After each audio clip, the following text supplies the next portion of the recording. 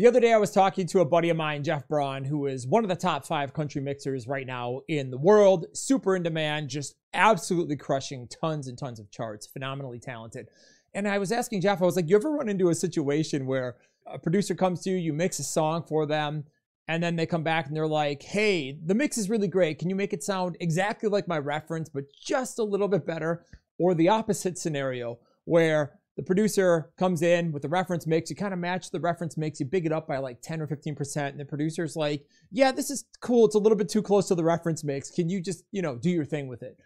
And we kind of went down that rabbit hole for a while, and it got us thinking, and I realized there's a cool video topic in here and something I want to talk about and something I feel like you're not going to hear a lot of people talk about, and that is what people think mixing isn't always what mixing is. So let me kind of take you behind the scenes of what it's like to work on major production. Last year I did a little rant video here like this one where I was talking about how it may not be the mixer's fault when they screw up your favorite record, right? Where you go in, you hear a mix and you're like, oh, this mix is terrible. I can't believe they ruined my favorite band. And then my argument was, look, and for a number of reasons, you can go watch the video, but essentially that the mixer doesn't always have control over the mix. And sometimes the decisions that get made are not necessarily the mixer's fault, but that of the artist, the producer, and them wanting to do a certain direction. And the mixer is kind of painted into the corner and kind of just gets to enhance it. So this brings up an interesting point here in reference to what we're talking about, is that as a mixer and somebody who does this professionally, you're going to get a wide spectrum of different types of things.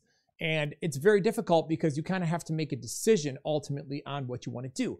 And that spectrum is as follows. So on one side of the spectrum, you have a scenario where you have an artist or a band and a producer, and they're working on some music, and maybe they can't quite get the sounds that they want to. For example, this happens in metal all the time where they're like, I can't get the guitar tone I want to. I can't get the drum sound I want to. I can't get the bass tone. I'm just going to send the mixer a bunch of MIDI and DIs and say, figure it out. And you'll get handed certain things where you kind of basically have to play producer, which has always been a little bit weird to me and something I really, really don't like as a mixer. But regardless, you're going to run into situations where that happens on one extreme. And then all the way to other situations where a producer or artist will essentially have a reference mix that's so good and they've done such a good job on it where they literally hand it off to a mixer because they've got it to like a solid A- or maybe even an A, but they want it to be an A+. And the mixer's job is to just add 10% and not change anything.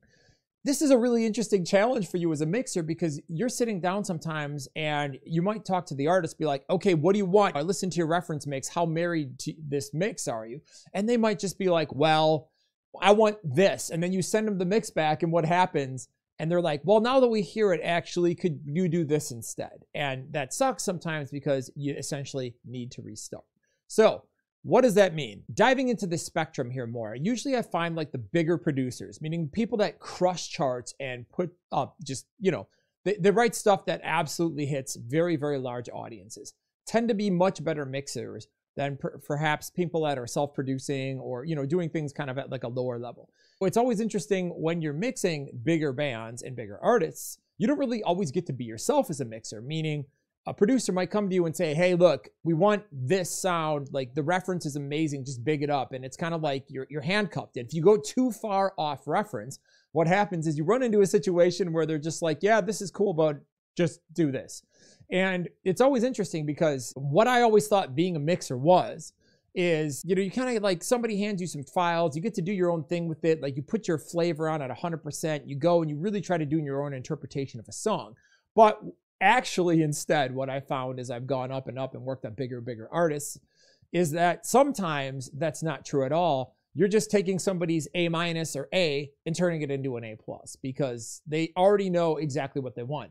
So I think it's an important thing for you to understand. If you're aspiring to be a mixer, is that you don't always get to be the mixer that you want to be, but you have to become the mixer that somebody else wants you to be. Because again, this isn't your art. It may be your mix, but it's the artist and what's what the artist wants. And I can't tell you how many times I've worked on a production where I've sent back what I think is a sick mix and everybody's been like, this is great, but can you make it sound just like the reference because we want to sound like that? And you're like, okay, cool. Yeah. And it's interesting. So that's something that happens more often than not. Now, the cool thing about that is as a mixer, it's not the hardest thing in the world to mix. You kind of just take somebody else's work and kind of big it up a little bit. It's much more challenging, I think, on the other side where the production decisions haven't been totally made and they get deferred to you as a mixer and you accept it. So let's explore that for a little bit. If you're mixing a lot of things that are self-produced, or you're working with producers that aren't massively established or don't have massive experience, you're going to find they usually get into a situation where they can't quite nail the sound that they want. So they're like, oh, we can't get it on a production level, so let's just hire this really awesome mixer that we like that's done this and this and this record, and to give them some reference, like we want the guitars of this and the drum sound of this and that, and they kind of mash it all together and see if they can pull it off. And I feel like this happens so often, and I've probably mixed 1,000 songs, no exaggeration, in my career that have come in under that template. Especially doing metal productions, you will find more often than not that people will turn in guitar DIs, they will turn in MIDI, they will turn in MIDI bass and vocals, and then be like, here you go, mix this song. And you're like, whoa, hold on a second. You know, it's like, what do? You have to reamp, you have to guess what the band wants, and then you mix it and you send it back to them. And it's always like, it's maddening. So like anything, you go in, you do your absolute best with it, you send it back to the band, and you hope that they don't hate it. And usually they'll be stoked at it if you've done a good job. So that's kind of the spectrum and the continuum that you're going to get as a mixer and the challenge of it. Now, this leads me to the next thing I want to talk about in regards to this, which is what I call the chase. The chase is when something is hot and everybody and their mom wants to copy that sound and wants to go after it. So let me tell you a story, for example. Let's rewind a decade. I used to do a lot of mixing with my good friend, Joey Sturgis, who was one of the most in-demand metal producers in the world for a very, very long time. Joey was incredible and brilliant. And we did so many songs. One time I did 67 songs in a single month with him as a mixer, which was insane. We were cranking like an average of 40 plus songs a month. It was nuts. And the thing is like Joey had some bands that blew up and a whole genre came up around him and his sound and his style. Everybody wanted it. And there was an endless amount of artists that wanted to copy that sound because that was the thing. And it was interesting because I would sit there with Joey and we'd be like, hey, let's change it up a little bit. Let's change the sound. Let's graduate it. Let's evolve it. And then we would try it on a band and they would come in and they'd be like, yeah, this is cool. Can you make it sound exactly like X, Y, and Z? And we'd be like, oh, all right, back to the same drum samples, the same guitar tone, the same everything. And then, you know, we would try it again and then they kept coming back. So it's very interesting to me when something blows up or a mixer, for example, blows up and a certain sound becomes really, really popular, is that everybody wants to chase that sound. Now, the weird thing about it is that while everybody wants to chase that sound, there's usually only like 1 or 2 people in the world that can do that sound, and no one can really afford them except for the top bands. But you get all these people that are like trying to imitate and emulate that sound. And what they'll do is they'll try to find somebody else and say, okay, can you make it sound like X right now? Can you make it sound like Y? And that's a really, really weird position to be put in as a mixer where it's like, hey, I can't afford this person right now because they're too in demand, but you can do something similar. So can you copy that person's sound and make us sound as close to that as possible? But we don't want to pay you that much because we only have half rate or a quarter rate. And it really gets me thinking, like, why do we do this as people? You know, like, why do we sit down and do we chase somebody else's sound and we try not to find the sound of the band, but we try to find the sound of the mixer of the day or the flavor of the day, and we're just blindly chasing that? Because what happens is all of a sudden now you have, let's say, 500 to 1,000 bands in a genre, all emulating the same sound and doing different level versions of it. And everything sounds the same. And it gets boring. And then people get tired of listening to it. And then they move on and they go find something else. And then hopefully somebody comes out with something new. And then everybody chases that. I mean, this is just human history and psychology. This happens again and again and again and again and again in music.